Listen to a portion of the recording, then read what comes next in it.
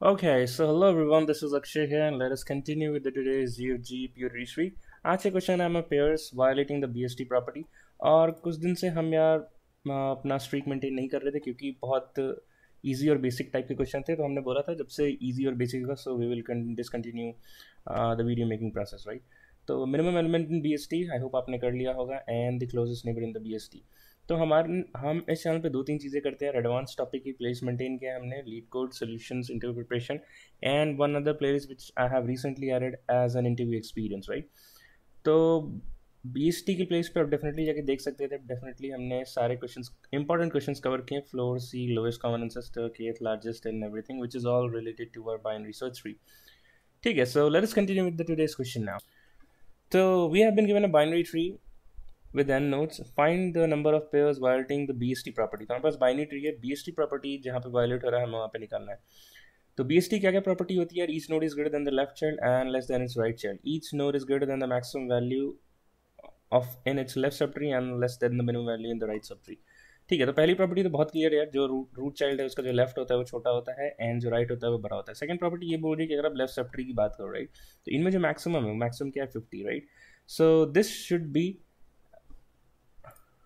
तो left sub tree का जो मैक्सिमम है, जैसे अब 10 और 50 की बात करें तो मैक्सिमम 50 है। और राइट में क्या प्रॉपर्टी थी कि अगर 10 के बाद कोई राइट साइड है उसका तो वो हमेशा ग्रेटर होना चाहिए।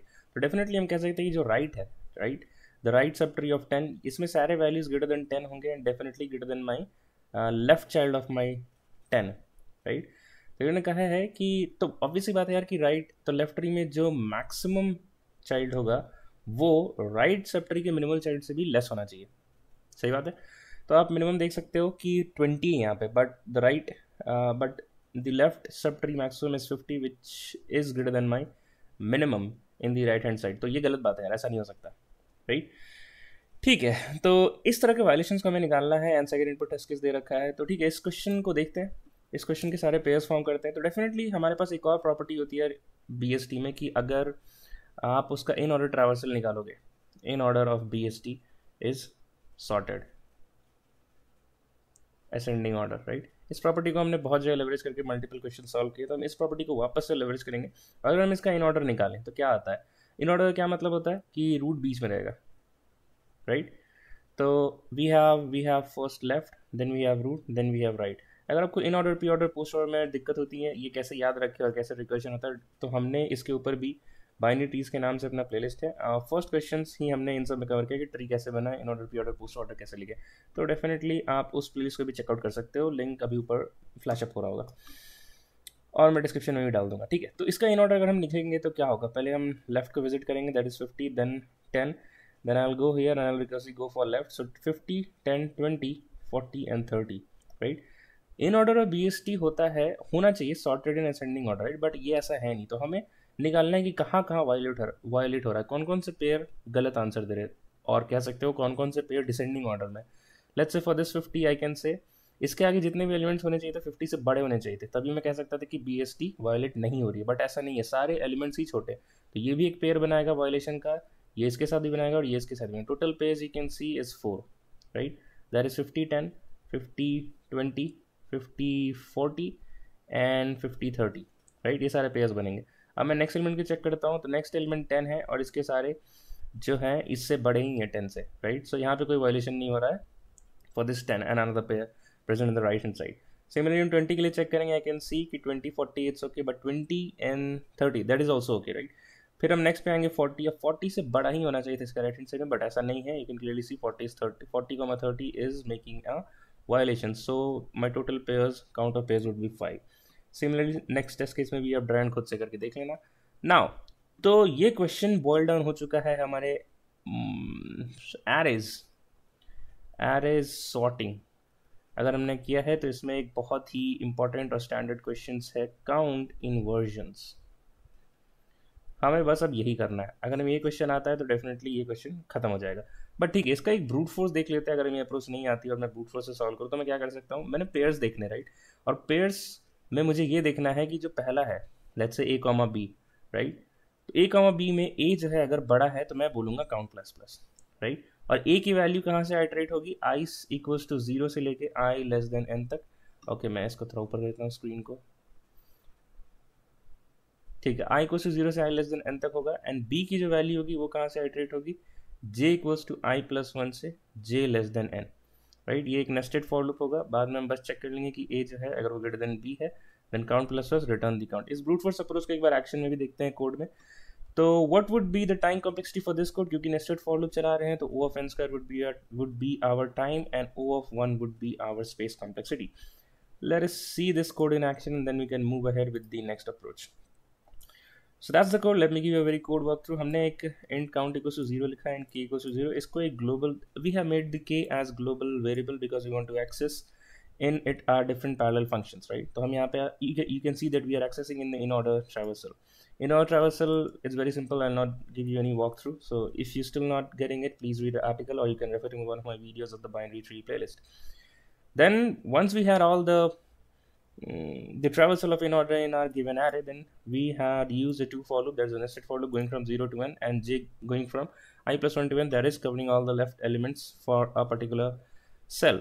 And we are checking if array of I greater than j, then definitely there is a descending order maintain and there is an inversion. We just need to maintain count plus plus and at last we just return the count. इस चीज़ को submit करते हैं यार। Okay, तो हमारा brute force solution ही work कर गया है यार। तो एक बार इसके कंस्ट्रेंट को देखते हैं कैसे सेट किया हुआ था। 2 into 10 power 4 and we are using a time complexity of n square. So if you do 2 into 10 power 4 whole square, it will be 4 into 10 power 8. So it is touching 10 power 8 bound, right. तो वैसे submit नहीं होना चाहिए था यार, but आप कह सकते हो कि ऑलमोस्ट टच कर रहा है। किसी भी कोड को सबमिट होने के लिए आपको लेस देन 10 पावर 8 में कोड करना होता है, राइट। तो डेफिनेटली ये less than equal to 10 power 8 देखने में तो नहीं लग रहा है, बट डेफिनेटली टेस्ट केसेस कुछ ऐसे डिजाइन होंगे जो ये हिट हो रहा है and then only we are getting a successful submission, otherwise ये टीएल ही देता, right. Okay, so let us move with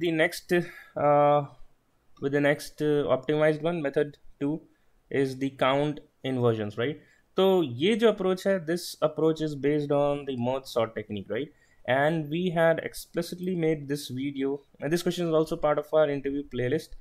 तो जैसा कि मैंने कहा था, we do 3 things here: maintain the playlist of advanced topics, the GFG period for consistency, and one lead code preparation interview problems, right?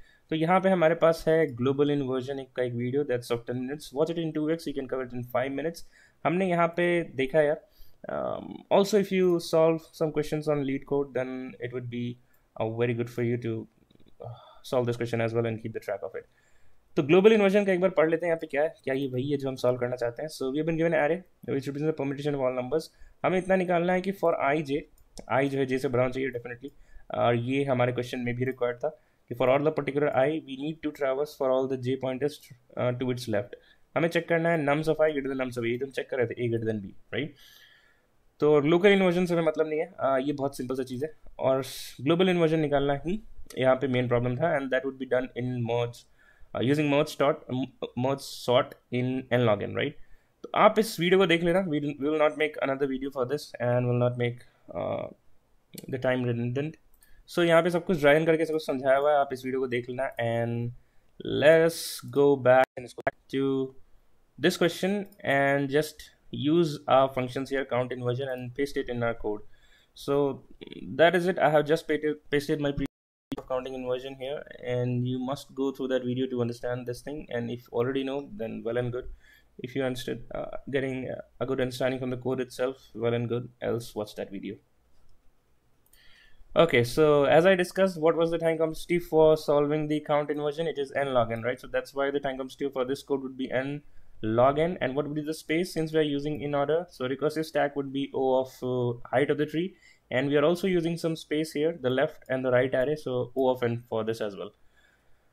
That is it. Let us meet in the next video, next medium or hard level problem. Till then, keep learning, keep going. Bye bye, and take care. If you found this video helpful, do like, share, and subscribe. Till then, bye bye.